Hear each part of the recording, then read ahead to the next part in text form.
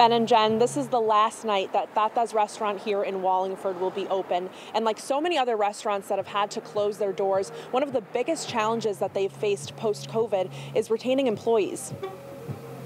After 20 years of bringing Puerto Rican cuisine to Wallingford, Tata's restaurant is saying goodbye. We had a long run here, and it was a good one. Like so many restaurants, they've faced post-pandemic challenges that years later continued to have an impact. Rising costs, a blow to small family-owned businesses. All the increases, the interest rates and all this other stuff, the food costs and all that stuff. And a difficulty finding and keeping employees. That has been our biggest problem.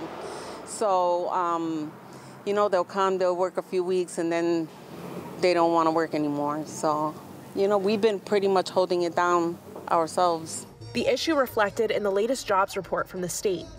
There were 900 jobs lost in April, and the workforce declined by more than 4,000 people. COVID really devastated the workforce and took us a bit to get people back to work, fully reopen the state, but our workforce still hasn't recovered. Our economy really hasn't fully recovered. Chris DiPantima, president and CEO of the Connecticut Business and Industry Association, says the problem exists across many industries, but restaurants have been greatly impacted. Our restaurants, our main streets continue to really be devastated post-pandemic. Restaurants have the job openings. Again, it's finding the people to fill these jobs. The Way Station in Middletown, another restaurant to recently close its doors. The same post-COVID struggles plaguing their brick-and-mortar location. Worker retention has been a big problem for us. We've gone over 30 employees in the last 18 months. They'll be focusing on their food truck business, which they say is a much more sustainable business model. The food truck is where I started, so I want to go back to that, and I know that that's where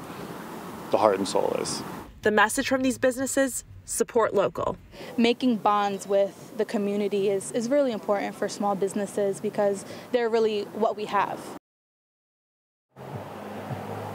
As for what's next for the folks here, the family says they're going to take a break, but that you'll see them again soon.